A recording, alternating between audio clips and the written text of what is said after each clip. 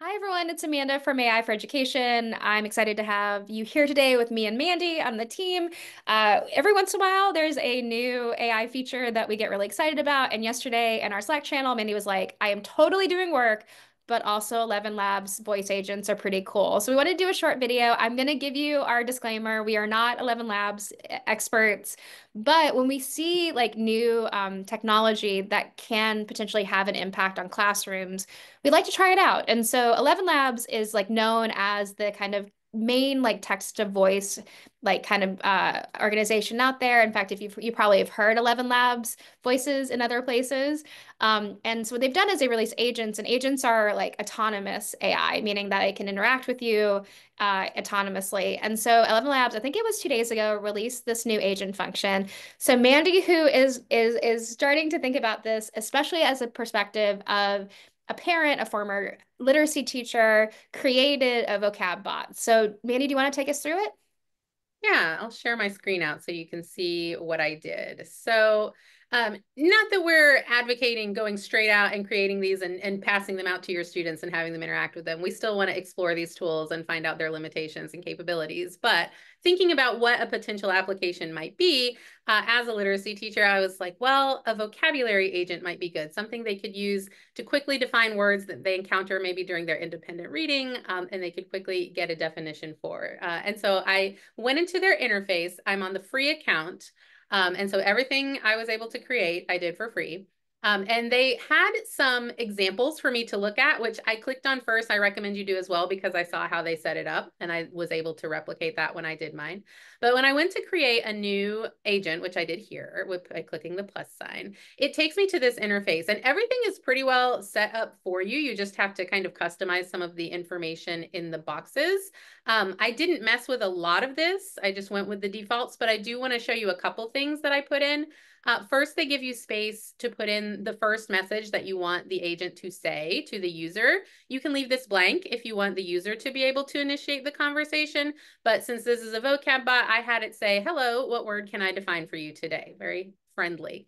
And then you put in the system prompt. And again, this is where it was helpful to look at their examples because I had an idea of what it needed to look like. And actually, I still wasn't totally confident in my ability to write a good system prompt. So I went to ChatGPT and gave it, here's an example of a system prompt to create an AI agent. Give me a version to make a vocabulary bot.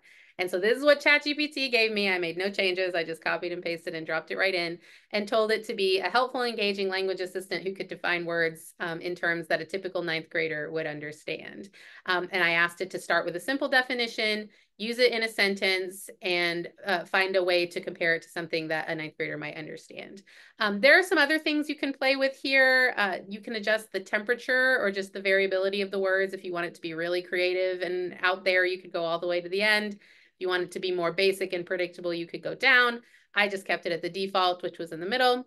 And then you have this cool thing where you can upload a file or put in a URL to a website or just text that you want it to draw its knowledge from. So if you had like an existing vocabulary list or a study guide or a syllabus or something that you wanted students to be able to interact with verbally, you could attach that here and the agent would be able to have a conversation about it, which I think is pretty cool. But I didn't do that for this one. I just wanted to quickly see what it could do. So Amanda, is there anything else you think we should cover before we try it out? No, but I do love it's like AI all the way down where you use ChatGPT to help with the system prompts. So I think sometimes we try to like over engineer this, but if you're just trying it out, this is a great way to do it. Yes. All right. Well, let's test it. So when I click test, it takes me to this cool graphic interface. And when I'm ready to start the conversation, I click call AI agent and it should greet me with what I told it to say. Hello, what word can I define for you today? What does the word quixotic mean? Quixotic means to be idealistic and impractical, often in a way that's considered unrealistic or foolish. It's like someone who dreams of being a superhero but doesn't actually have any superpowers. For example, you might say, it was a quixotic dream to think that they could build a spaceship in their backyard. I mean, I would like to build a spaceship in my backyard. Well, that would be very quixotic of I you, would. Amanda. I would say that. It's super interesting. And like I think that it did a really good job of picking like a something to apply it to, like a contextual clue, which is really interesting. Can we try it out again where we like see if it can quiz us? Yes, let's give it a shot. I'm starting a new conversation, so it's probably going to want to start with defining the word again, but let's see if we can take it further with quizzing. Hello, what word can I define for you today? Can you quiz me on the meaning of the word quixotic? Sure, I can help you with that. Let's see if you know what quixotic means. Imagine a character in a story who is very idealistic and believes in things that are probably impossible, like trying to fight windmills because they think they are giants. That's a good example of someone who is quixotic. Now, I'll give you a few scenarios, and you tell me if they describe someone who is quixotic. Ready? Yes. Okay, here's the first scenario. A young artist believes that they can change the world with their art, even though they haven't had much success yet. Do you think this artist is quixotic? No, I'm sure they believe in themselves and they're very talented. That's true, they have a strong belief in their abilities, but is their belief in changing the world with their art a bit unrealistic?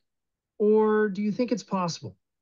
Remember, a quixotic person believes in things that might be impossible. Think about it for a moment. I'm Oh going man, to stop this it got because really philosophical. we went deep with that one, didn't we? I Oh did my not know goodness. you Now were I'm gonna. like sitting here and I'm like, is changing?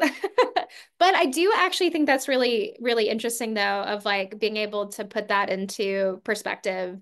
It is, I think that the thing that is so interesting about this moment in time is that we've done this a couple of times, and that's the first time it took this approach because of that temperature and variability.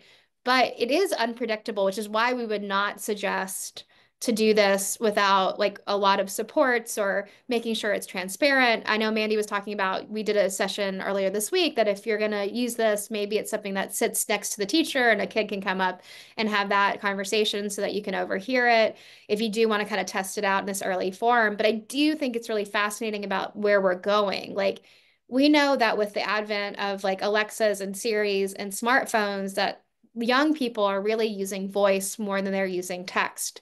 And the fact that this is something that's a modality, meaning we're going to have to do more work around text-based, learning and expression, is a really interesting way to meet kids where they are, but also, again, always around accessibility, right?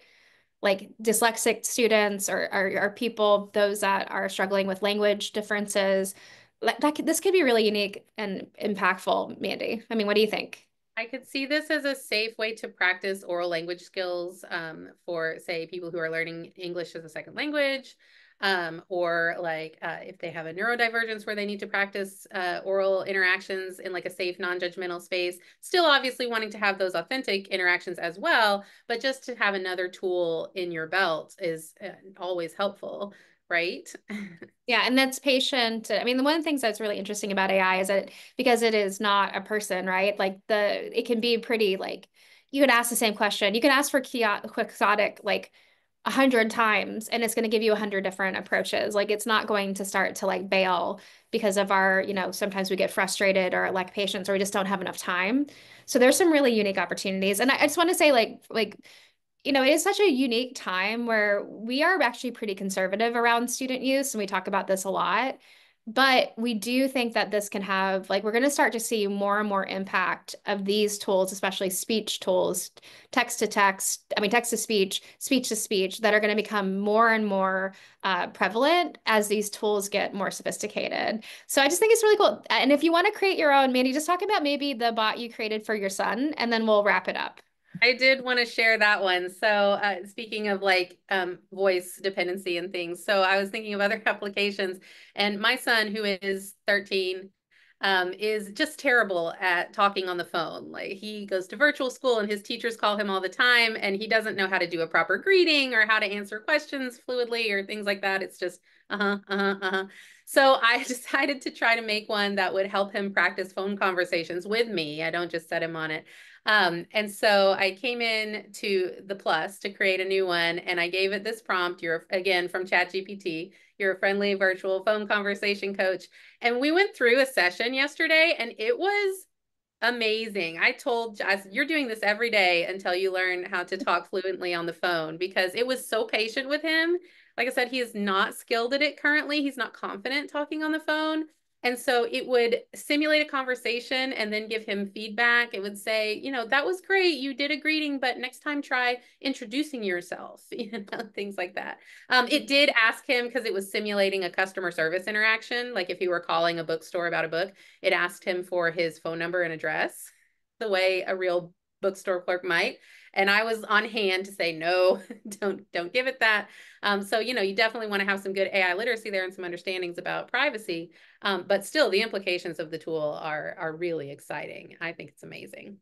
Yeah. So why don't we come off share so we can say, yeah, I mean, I think that, as always, like I started AI for Education as a place to like share what I was learning back last year. And like, we still will do that. And so we'd love to, like, if you decide that you want to watch this and try it out, let us know how it goes. But also, like, we think that this is an opportunity to like just practice and play and try out these things now, because it's all being developed and in this moment, and no one is an expert really. And so this idea of being able to go and like try it out, and like Mandy's, that use case that you have about your young person being able to maybe build some confidence, like that's awesome. I mean, I started teaching, and every time I talked, I got like hives. I was so like, I had so much anxiety around speaking, which is hysterical what's happened now.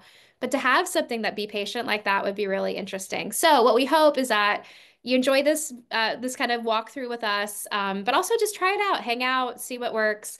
It won't be free forever, but it's free right now, and we'd love to know how you do it. So thanks, everybody. We appreciate you, and we'll see you next time.